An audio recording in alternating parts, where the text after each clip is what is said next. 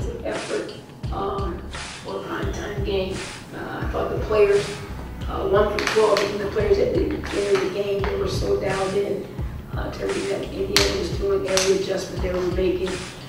Just never letting them get comfortable. Obviously, we didn't win the battle on the board, but we made up for it in other areas of play. And I think it started with this young lady next to me. We knew she was going to garner a lot of attention, and she was just so active throughout the movie. We did her basketball.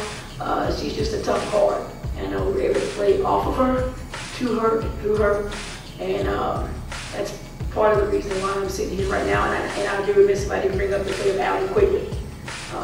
She's just ice water in her veins. Handles the basketball like she's a 10-year veteran, and I'm just proud of this entire team.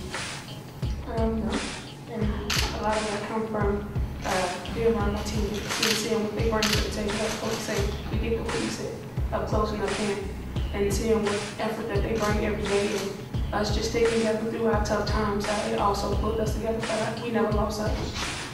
It was just a nice moment. I had about 3 seconds to really enjoy that for them. And then the bench, even though the players that didn't get in, we're all going to share in this moment. We'll get to enjoy it until midnight, and then we'll go to work again.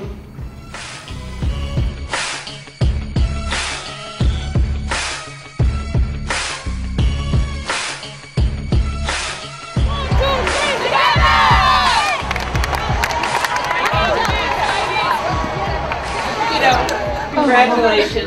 This is the first trip of the Chicago Sky to the WNBA Finals presented by Boost Mobile, and I have to say this series was spectacular, taking it to 3 games against a very formidable competitor.